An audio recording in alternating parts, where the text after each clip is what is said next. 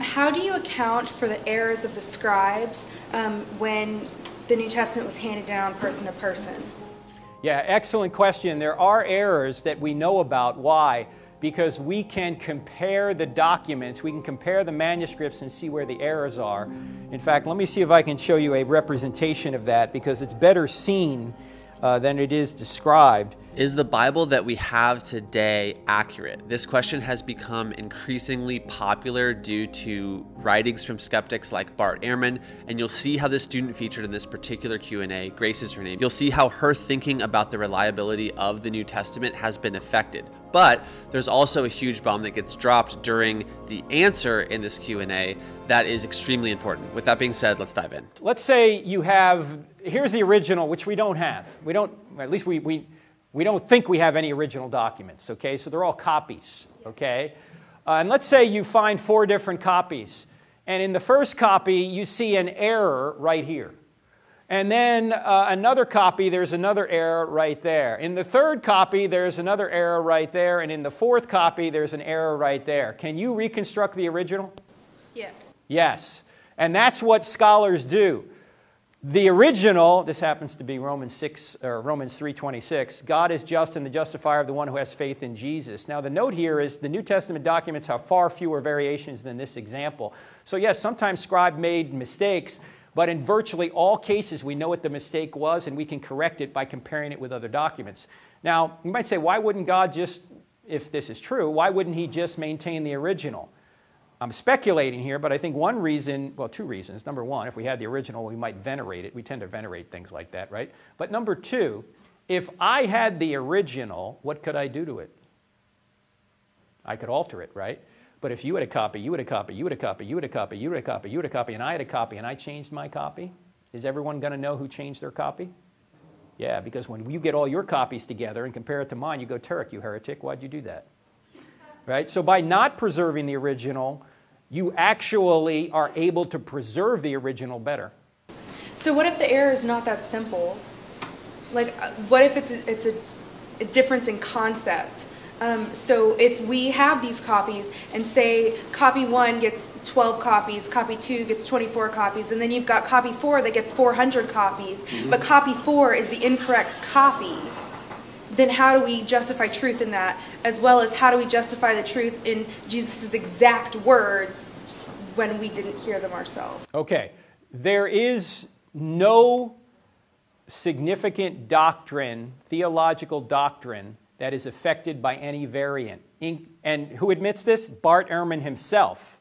Okay, so Bart Ehrman, the great skeptic, admits that the New Testament documents are reliable. In fact, let me show you a quote from him, because this quote is very right on the money. You know, he wrote the book Misquoting Jesus. I don't know if you've heard of this book, but in 2005 he wrote a book called Misquoting Jesus, a popular book in which he tries to insinuate that we can't trust what the New Testament documents have said. Yet the very same year, 2005, he wrote an academic work. He updated an academic work with his mentor, Dr. Bruce Metzger from Princeton University. In fact, Metzger was the top manuscript scholar of the last century. And in that book, he agrees with Metzger that the New Testament documents are copied accurately. Now, why is he coming to 2 different conclusions the same year? Same evidence. The only thing I can speculate is when you say to the academic community something wrong, they'll correct you on it. But when you say something wrong to the lay community, they don't know any better in most cases.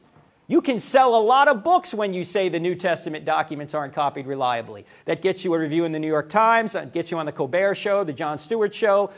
You sell a lot of books. Right, what's that? A textbook to be studied. We're studying Ehrman now. You're studying Misquoting Jesus? No, his textbook, the New Testament. Okay, well that one that he co-wrote with Metzger is actually good.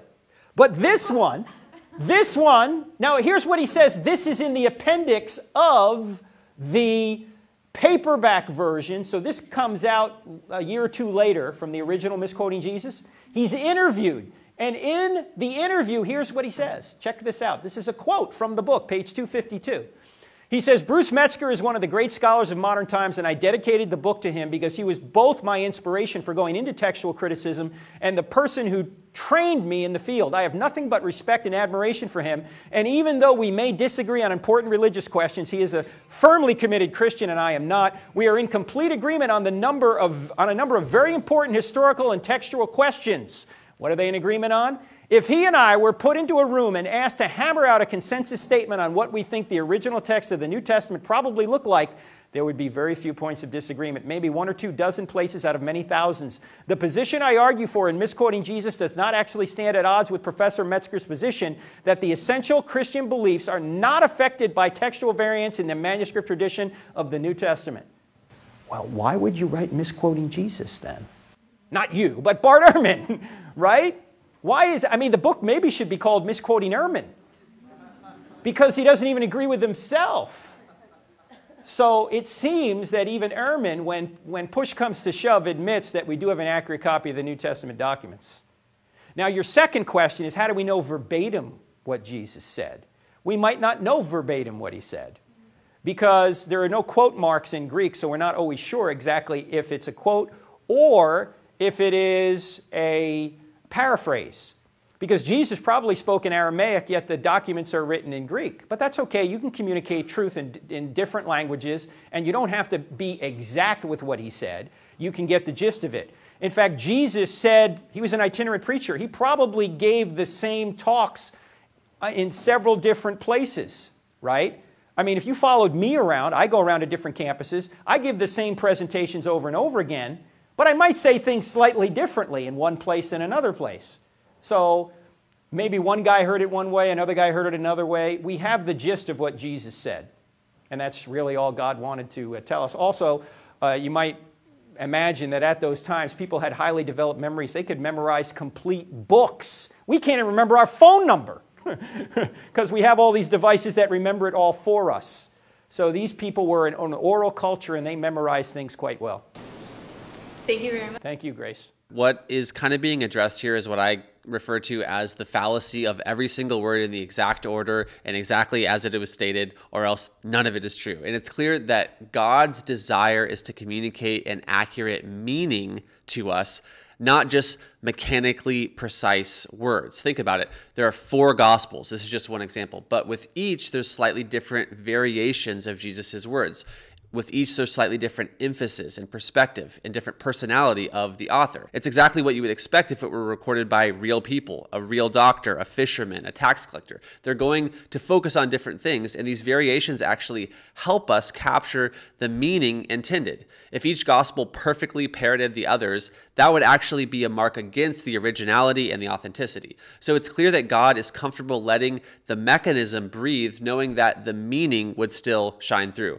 Second, I want to make it clear that Dr. Turek was using those 4 copies in his PowerPoint as a simple illustration, but in reality, there are thousands of copies that we have today, making this point all the more dramatic. In fact, check out this chart of the New Testament documents compared to everything else in antiquity. I'm going to go ahead and leave this chart on the screen for a second just for you to review and analyze. And with that being said, I'll see you guys in the next video.